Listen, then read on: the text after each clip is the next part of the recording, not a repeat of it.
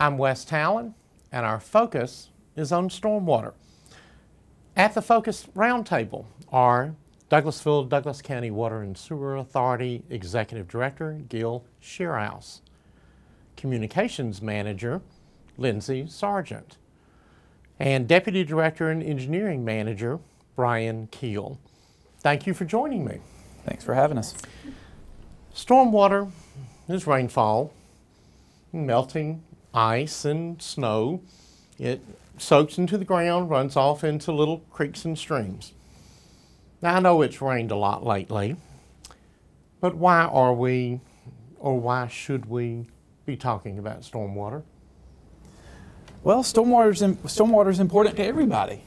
A lot of people don't think about it, but it is extremely important to everybody, and like it or not, it's in our front yards, it's in our backyards, it's on the streets down which we travel. It is everywhere around us, and is often the thing that nobody thinks about and nobody considers how we deal with it, from the good or the bad. You know, Gil, one of the funny things, I don't know if funny is the right word, but stormwater, it's good and it's bad. We all need it, right? I mean, all of our lives depend on it. We wouldn't have a drinking water system without it. That's, you know, we're not making water here. We're catching the water that falls as stormwater. We all rely on it for our lives, us for our jobs, right? But too much of a good thing is a bad thing. And as much as our lives depend on it, you know, in the absolute worst cases, it can kill you. Okay, all three of you are with Water and Sewer Authority. That's drinking water and sewage treatment, and you just said our jobs depend on it. So what does the WSA have to do with stormwater? When I came to work at WSA about 5 years ago now. When I interviewed for the position of stormwater engineer, I had the exact same question. I thought, why am I applying for a stormwater job at a water and sewer authority? And it was in the interviewing process I got the answer. I guess it was 10, 11 years ago now. Up until then, the city and the county had their own stormwater programs. They managed them as requirements of federal and state permits. That's something that every locality, every municipality across the state of Georgia has to do. About 10 or 11 years ago, I guess it was, we had the opportunity to enter into intergovernmental agreements with both entities and take over management of the stormwater program.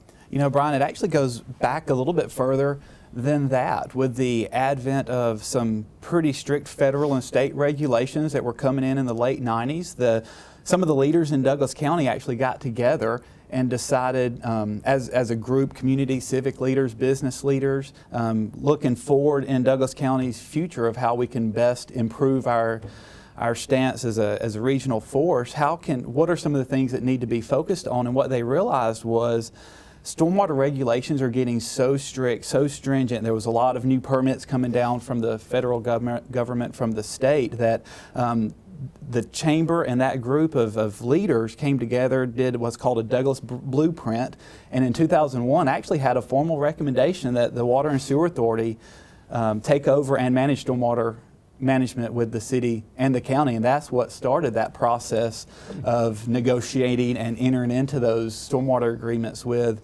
the city and the county. And we entered into those agreements in 2002 with the city and 2003 with Douglas County. That started this process of developing what we call a stormwater utility. And then that's how you got hired. That is how I got hired. Bringing you into all this. So you mentioned something about federal regulations and permits. Are there actual stormwater permits? There are stormwater permits, but if I could back up a couple of decades, I think there's some interesting history on the water and wastewater side that kind of got us to where we are today in stormwater, because for decades nobody thought about stormwater, and we call that non-point source discharges. That's water as it runs off the ground. The focus in decades past was all on point source discharges. It was on wastewater treatment plant discharges, whether they were industrial or municipal. And everybody that was alive back in the 70s can remember the Chattahoochee River, for instance, was polluted, and it was polluted mainly from municipal and industrial wastewater discharges. Well, federal regulations, the local lawmakers, environmental communities, and the industrial and municipal groups have cleaned up their point source discharges. The wastewater treatment plants are operating very efficiently, very effectively now. And so what happened is, by the time the 90s rolled around, the source of pollution in our rivers and streams was becoming more of the non-point source, the stormwater side, not so much the point source or the wastewater discharges. So the regulators started to focus on that more now that that was kind of the new low-hanging fruit. And so they developed these new stormwater permits that we call a national, I'm sorry, Brian, you say the acronym. I'm not going to remember National it. Pollutant Discharge Elimination System, or NPDES permits. That's right. And that's the permit that governs our stormwater utility, correct? It is. It is. We've got one that's dedicated just to a municipal stormwater system. Lucky us. Lucky us. And there are a lot of requirements in that permit. There are those of us on WSA staff that spend the bulk of our time ensuring that our activities, our record keeping, our reporting to the state keeps us in compliance with that permit. Okay, you've got a permit, and you got me a little bit here on the point and the non-point. I understand the point is an industrial wastewater or municipal sewer system or something, and I like treating to it and think going of into a point. Point sources is pretty much where you have a pipe dumping into a stream. Okay. And if that's a pipe coming out of a wastewater plant, putting treated wastewater in there, or if that's a pipe coming out of a factory, putting nasty, black, deadly methyl ethyl whatever into the stream, you know, it's coming in at a single point. Non-point source would be pretty much anything else. Water that's just running over the ground, coming out of the woods where the bears and the bunnies are pooping in it, and running off the parking lots where the ashtray, the cigarette butts and shopping bags and baby diapers are running across the parking lot and into the streams next door. Anything that doesn't come in at a single point or a single pipe. Okay, so how on earth, when you've got bunny poop and you've got cigarette butts and you've got all of these things that you just, how can you control what goes into the wonderful muddy Chattahoochee? It's not as easy as it sounds. So how y'all are now in charge of stormwater. Mm-hmm. How do you control, and you have permits obviously. Right. Educate me. So one of the requirements of our permit is a very extensive inspection program. We are required by this permit to physically inspect every single pipe, inlet, every single part of our stormwater system throughout the permit's term.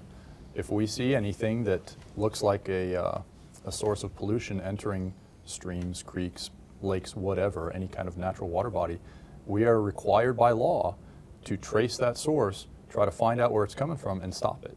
And Brian, I was just going to interject something there because I think it's a fascinating figure. How many pipes and inlets and ponds do we have to inspect on an annual basis? Well, the permit says we've got to do them all over 5 years. In our system, we've got probably between 6,000 and 7,000 storm pipes. That's it's about 250 miles of storm pipes. We've got about 4,500 storm inlets. Those are catch basins in the road. Those are yard drains in people's front yards. I couldn't tell you how many ponds, but there are hundreds of them. And you have to inspect each of these once every 5 years. What are you inspecting for? Physical defects. Is there anything wrong with them? Do they need to be repaired? Do they need to be replaced? Are they so far damaged or deteriorated that they're beyond their service life? They just need to be replaced. Evidence that anything is going into these or coming out of these that should not be. Any pollutants, pretty much anything other than clean stormwater should not be in the public stormwater system. And you know, in that light, you know, something else that's required in our permit, and both of you deal with it heavily during your day-to-day. Two things. One, we require people to have pollution prevention plans. Some facilities are required to have more stringent ones than others, and that's to help keep the pollutants out of the stormwater. So, you know, the grocery store's parking lot is required to be cleaned at a certain interval, and we also have to do public education and outreach and public involvement. Those are required in our permit. So while we like to do those things, it's not just a like to do, it's a we have to do those things. And Lindsay, why don't you hit on a couple of the points that we do from the public education and involvement standpoint? We definitely love to be out in the community, and we love interacting with our customers. And you know, we have to hit so many points for our stormwater permit per year, but beyond that, you know, your greatest asset in your community is having people that are educated about what's going on in there. So the more we bring to the table and the more we're able to educate the community about stormwater, about water pollution and about the prevention of it, the better off we are in the community as a whole. You know, we can't be on the ground and cover every single mile of Douglas County all the time. So what we're depending on is our customers and our community to help us out with that.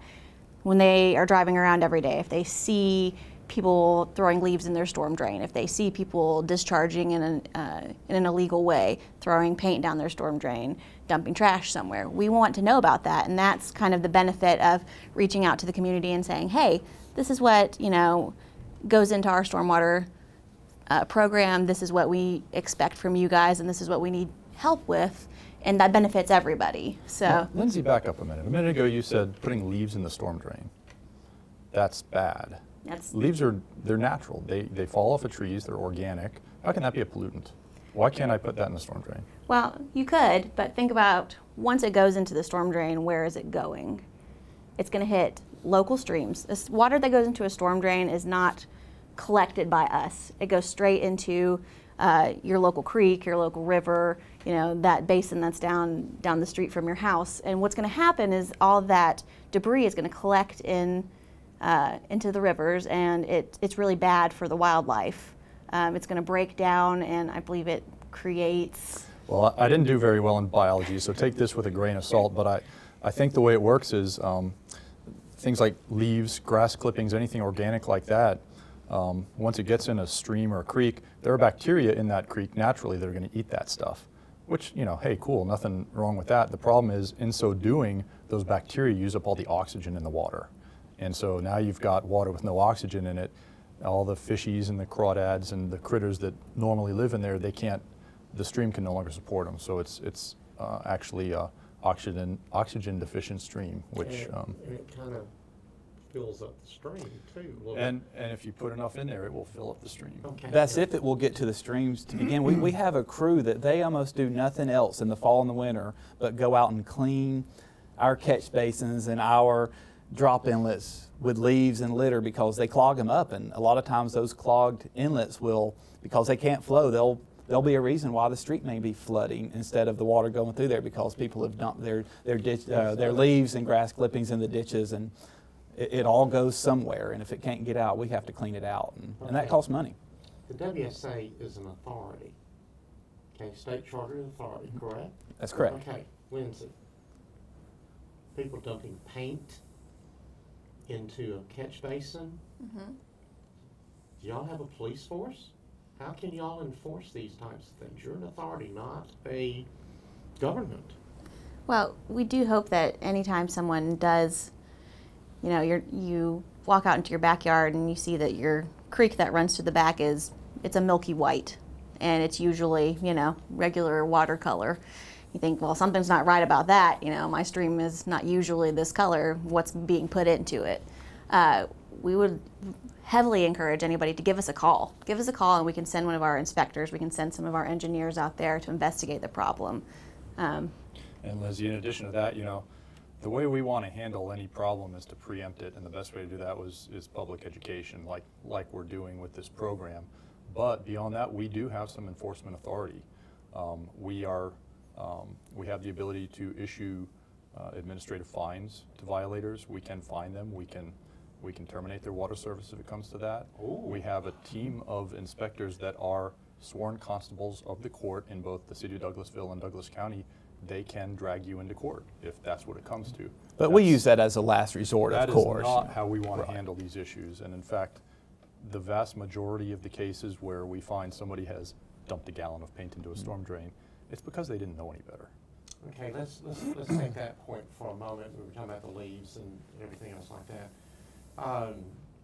Most of our stormwater here flows where? Into a creek. Anybody that's lived in Douglas County long knows we're blessed by an abundance of creeks and topography. So. Okay, but all of our stuff go to the Chattahoochee? Eventually all of it does. About a third of it goes into the Dog River watershed. If you're in the western part of the county, that goes into the Dog River Basin. I'd say about half of it on the north and east goes into Sweetwater Creek. And the other part, the central part, goes into either Bear Creek or Anawakey Creek. Okay. And all of those creeks drain into the Chattahoochee River. Okay, and the water treatment plants are where? All of our water in Douglas County comes from primarily the Dog River Reservoir, which is in the Dog River Basin. So anything that's dumped into a creek or stream or in your backyard ditch, if you're in the Dog River area, goes into our water supply, and we have to get that pollutant out before we can send that water to somebody's house for consumption. Okay, so how do you do that? Well, primarily through education. We want our customers and consumers to be educated so they know, what do you not do? What is okay to put down a storm drain? And the answer there is nothing but clean stormwater. Anything else so is a you want pollutant. stormwater, but you just don't want... We want water. Wes, if you'll remember back to 3rd grade science, do you remember that? That was a long time for me. I know I A lot don't. older than you And are. my 3rd grade science teacher won't believe that I actually remember this, but I do. Water is water is water, and that's one of our kind of mantras around the office, and that's one of the reasons we were brought into the stormwater field, because the water that comes down the streams as stormwater, if it's carrying pollutants, if it's too much, not enough, that affects our water supply. So the water that we take out of the streams and lakes that we treat and send to our residents as potable water depends on the quality and quantity of stormwater. And on the other end, once we have treated that water to a very high degree, by the way, in our wastewater treatment plants, that same water goes right back into the streams for downstream use, for recreation and consumption. For instance, the city of Columbus basically is using the water that we have discharged back into the river, and then that water continues on down, evaporates into the sky, comes back to us as precipitation, stormwater runoff, and here we go, right back over again. So we're pretty good that we're farther up on the flow of the river than down at the... 2 points there, Wes. One, yes, absolutely. You want to be upstream of everybody that's dumping their wastewater plants in there, and that's really one of the primary reasons why we do not use the Chattahoochee River for our water supply. There's an abundant supply of water in Douglas County, and that is the Chattahoochee River, but a lot of people don't know that the Chattahoochee River is at its worst condition at the Douglas County line. And that's because of all of the wastewater discharges from City of Atlanta, Gwinnett County, DeKalb, and they're not doing anything wrong. They are treating their wastewater correctly, but it takes time for that water to what we call assimilate the wastewater until it's back to a healthy case. The dissolved oxygen Brian was talking about earlier is a good condition of stream health. The dissolved oxygen sag point is what they call it. The lowest point in the Chattahoochee River is actually at the Dog River's confluence with the Chattahoochee River. So we get all of our water from the Dog River upstream of the Chattahoochee River, so that it's at its best, most pristine point where we take it out. Where we take it out, and then our treatment goes into the Chattahoochee. So that's Correct. why really nobody's fishing off of the Fairburn Road bridge. That's correct. And they're going all the way down to West Point Lake, because by that point it's assimilated, and That's correct. we've already put our good stuff in there to help it out. That's exactly right. Boy, that sounds good on that. It's the same water. The water you're drinking is the same water that's been around the dinosaurs used. Okay, And peed now, okay, we're talking about stormwater and all of the stuff in there. I've noticed on my monthly bill from the Water and Sewer Authority, there is a stormwater fee. Now, when I turn on the faucet, water comes out. I understand that. I'm so many gallons, I'm paying for it.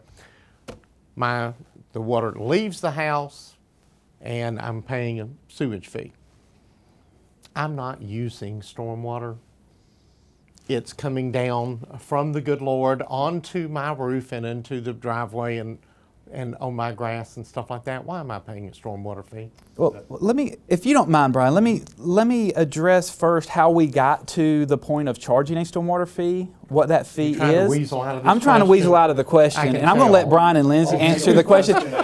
I just want to paint a little bit of gotcha. historical perspective for us, and then I'll let them answer the He's a actual history question. major. He keeps going, I want to go back and explain all this stuff for 172 years from That's now. right. We want our consumers to be educated. Yes, 3rd grade science teacher. That's- Here we go. Yes, that's right. by all means, let's go back. So, but it's an important point to make, because, like you said, we're the Water and Sewer Authority. Stormwater is not even in our name.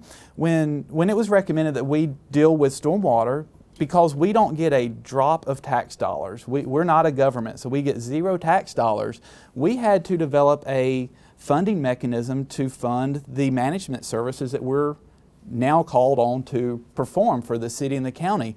So we had a host of consultants come in and do studies. We evaluated the current stormwater systems, what its needs were, what the projected needs were, and that developed a series of projects and programs that we were going to need to do to meet our current local needs as well as these federally and state regulated permits that we've talked about already. Well, it costs money to manage those services and provide those programs and projects, including Brian's salary, including part of my salary and part of Lindsay's too. You know, a lot of our employees' time goes to stormwater amongst the other things that we do. That's right too. But that's a different focus. We can focus on that at another time. So what we realized was, you know, we had to have a certain level of funding for these programs, and because we were a separate entity, we developed what's called a stormwater utility, so we can do those programs aside, and we developed a funding mechanism for that we refer to as our stormwater utility fee, and that study resulted in the need to charge each residential property a $4 fee per month. We charge non-residential properties, apartment complexes, churches, the mall, any other commercial business, a multiplier of that same $4 fee. So if you have a commercial business that's the same size as 10 houses, you get $40 a month on your monthly water bill. Everybody pays the same. It's based on the amount of impervious surface on their property. And that $4 per month per house generates about $4.5 million for our program per year. And that funds these projects and programs that now we can talk about, you know, what we actually do with that money. Now what do we do with this, Brian? So, other than paying salaries. So we spend about half of it, maybe a little bit more than half of it every year, just maintaining the infrastructure that we have out there in the public right-of-way. All the pipes that run under the road, all the drains on the side of the road, all the ditches that run up and down the road.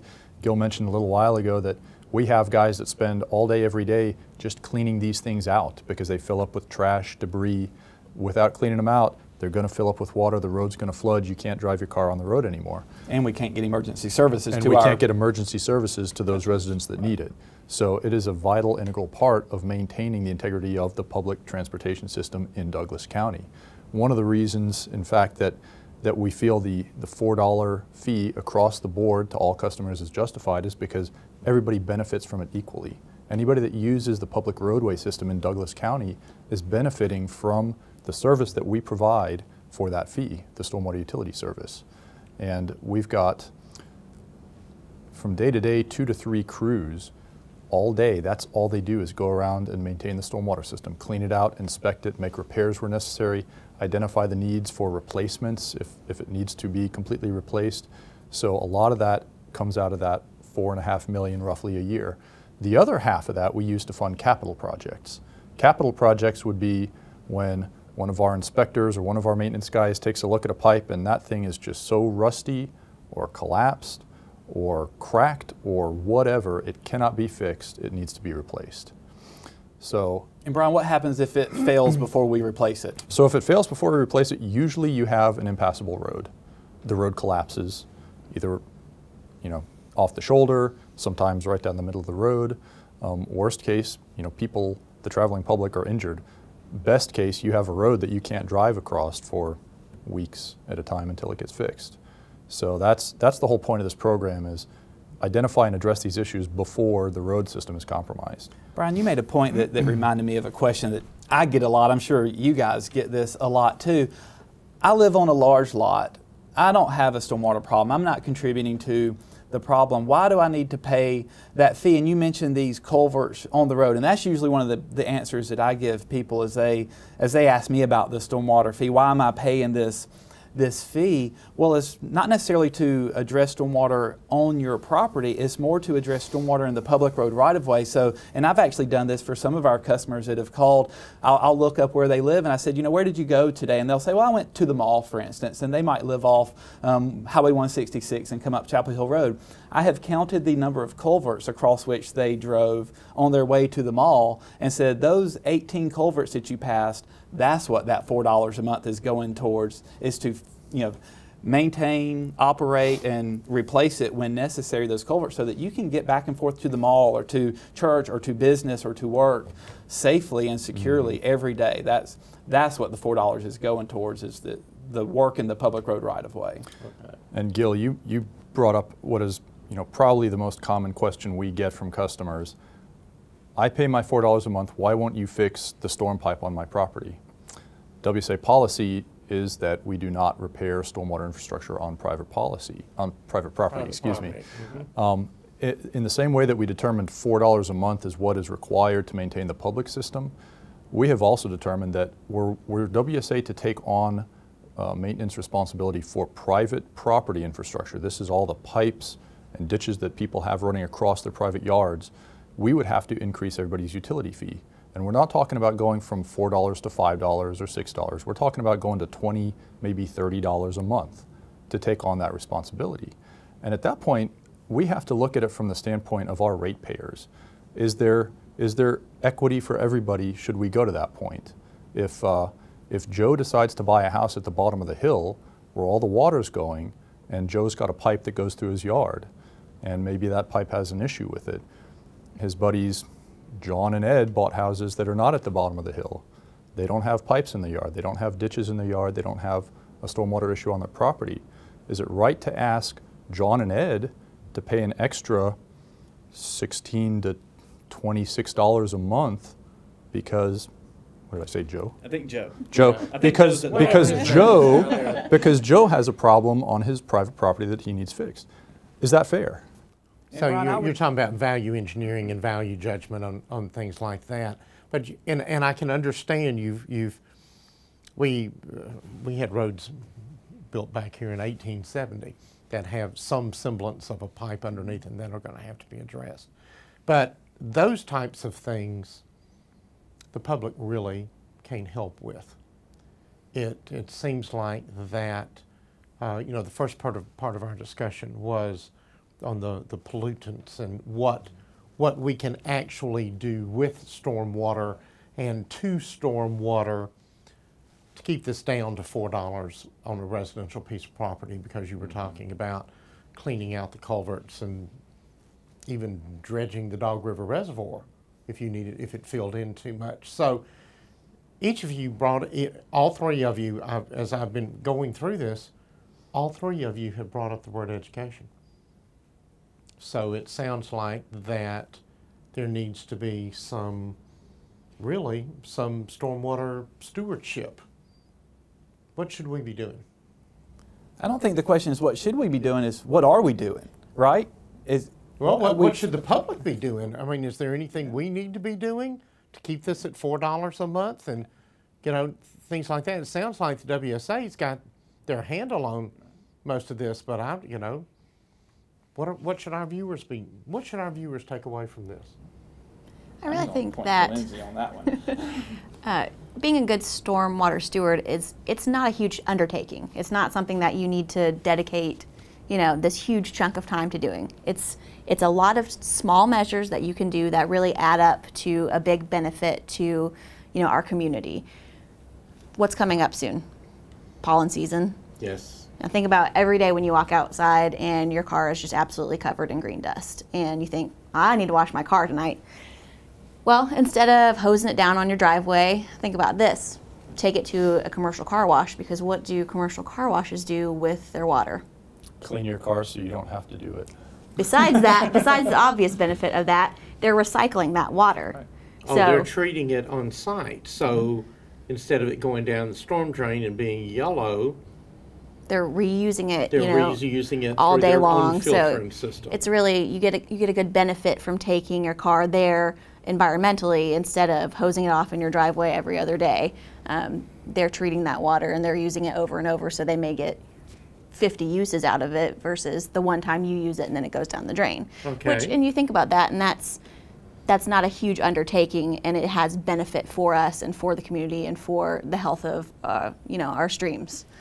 Another thing you can do, like we said, when you're doing your lawn care, when leaves are falling, you've got branches everywhere, it doesn't take very long to rake them up into a bag versus raking them into your ditch and hoping that a big storm comes and pushes them down into your neighbor's ditch, and then you don't have to worry about it. And then they can clean it out. And they can, passing the buck to somebody else. Take the extra 5 or 10 minutes to just bag them up, set them out for the trash guys to come pick up. And it's little things like this that when you stack them all together, you get a great benefit from it. Wow. When we started this, I asked you, why should we be talking about stormwater? So I think there's a little bit more to it than most people probably know about. So I think we would agree. Yeah. I don't even think we've scratched the surface yet. Yeah. And gentlemen, thank you so much for the information and for the discussion. Thanks for having us today. And thank you for watching.